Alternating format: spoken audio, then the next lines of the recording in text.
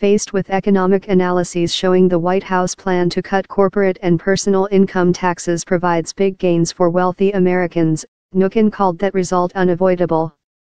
The top 20% of the people pay 95% of the taxes, the Treasury Secretary said. The top 10% of the people pay 81% of the taxes. So when you're cutting taxes across the board, it's very hard not to give tax cuts to the wealthy with tax cuts to the middle class, he concluded. The math, given how much you are collecting, is just hard to do. Any reductions we have in upper income taxes will be offset by less deductions so that there will be no absolute tax cut for the upper class, Mnuchin told CNBC's Squawk Box then.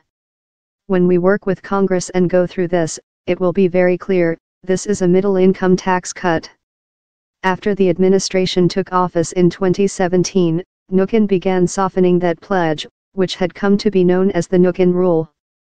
When I interviewed him in May at the Peter G. Peterson Foundation's Fiscal Summit, he described avoiding tax cuts for the rich as a goal, not a commitment. The president's objective is to create a middle-class tax cut, he told me. I can't pledge what the results will be, since the results are going to be a combined effort of the administration and the House and the Senate. The president's priority has been not cutting taxes for the high end, Mnuchin continued. His priority is about creating a middle-income tax cut. So we'll see where it comes out. Where it came out, according to analysts at the Tax Policy Center, was a tax plan that in 2027 would give 80% of the benefits to the wealthiest 1% of Americans.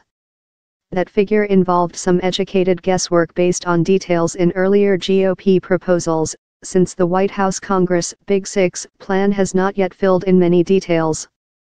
President Donald Trump has insisted the plan he wants Congress to pass by year's end will not benefit rich people like him. The wealthy are not getting a tax cut under our plan, National Economic Council Director Gary Cohn told ABC recently. Under the Mnuchin Rule, that was once the Treasury Secretary's promise, too. Yet his new remarks to Politico not only conceded that the rich will get a tax cut, but cast it as mathematically inevitable. But Mnuchin, who like Trump and many top administration officials is very wealthy, cast abolishing estate taxes as a matter of fairness rather than math. The estate tax is somewhat of an economic issue, and somewhat of a philosophical issue, he told Politico's Ben White. People pay taxes once. Why should people have to pay taxes again when they die? More from CNBC.